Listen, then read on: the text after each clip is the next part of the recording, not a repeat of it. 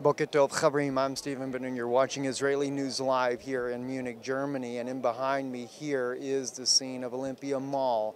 Thus far, we know that the terrorist has been killed.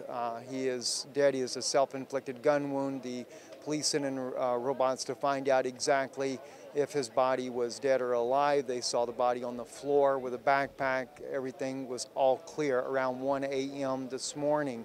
As we reported last night, when transit began to open, we saw at 2 a.m.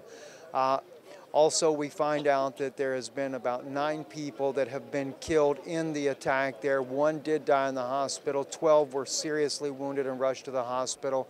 From what's been pieced together thus far, police have determined that the attacker started inside Olympia Mall, then went out and began shooting in and around the McDonald's that is adjacent to the mall.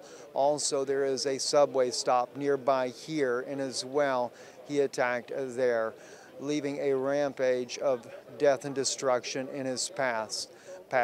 He happens to be about 18 years old. He's an Iranian and German dual citizen that took his own life after the shooting there. This is the second attack in the last week here in Munich, not in Munich, Germany, but in Germany itself, where an Arabic man recently took an axe and went on a subway rampage.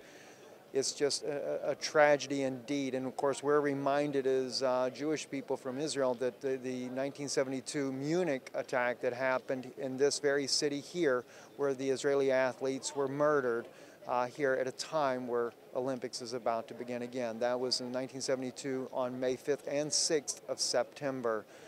It was coordinated by Palestinian terrorist attack. I'm Stephen Benoon with Israeli News Live. Shalom.